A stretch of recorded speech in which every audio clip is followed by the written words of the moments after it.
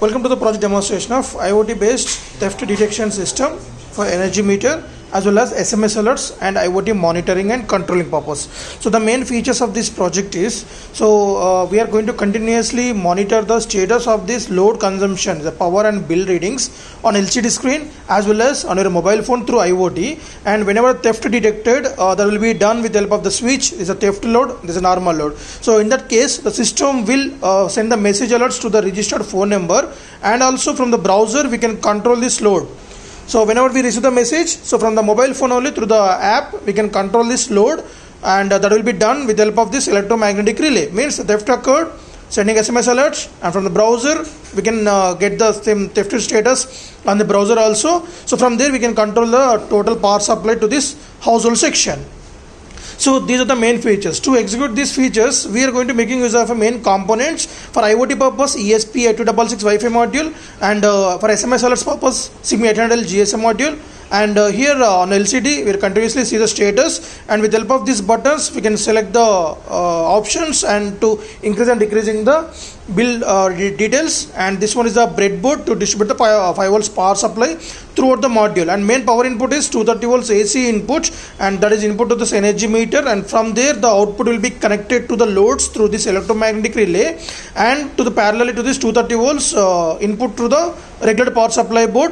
From there we will get the 5 volts DC output. So this 5 volts DC output is input to the breadboard, and from there we are distributing the throughout the input output modules. And now here this is the current sensor which is used to measure the current also. Means we are going to set the limit for the current. Whenever the current increases the threshold value, then the buzzer indicated as the theft occurred, and that will be send the message alerts to the registered phone number, and the same message alert on the browser itself. And this one is a PC817 optocoupler which is used to interface the energy meter readings to the Arduino Nano board here. And yeah, there is a buzzer indication, and these are the main components in our project. So let us see demonstration. So for demonstration, first of all we need to on the hotspot. So through the hotspot only the system will enable send the message alerts to the Wi-Fi browser. So hotspot name should be project 7096, password should be 129 without any space, without any capital letter. AP band should be 2.4 gigahertz. So after enabling the hotspots, we need to before demonstration enable the hotspot and also install this network analyzer application. So with that application we can get the IP address of our system, and next insert a valid SIM card. So is a push to lock and push to unlock. So use Airtel or VI or BSNL other than Geo. So the notch should be this side.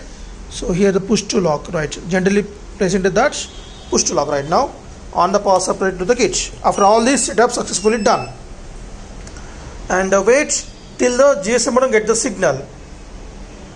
So here the blinking of this LED is fast. Once the GSM modem get the signal, the blinking rate will be slowed down. Right now it is a 3 seconds duration. So after this confirmation, we can go with the options like settings, right? And we can set the price also per unit. Right, we set the price, and again when we press the start, then the system will on the relay to enable the power supply to that. Right, actually that will be done. Yeah, for go to network analyzer application, options, LAN scan, do the scan. There you get the IP address of our kit. So one is your mobile phone, another is IP address of our kit. So open that directly. There you get the dashboard here.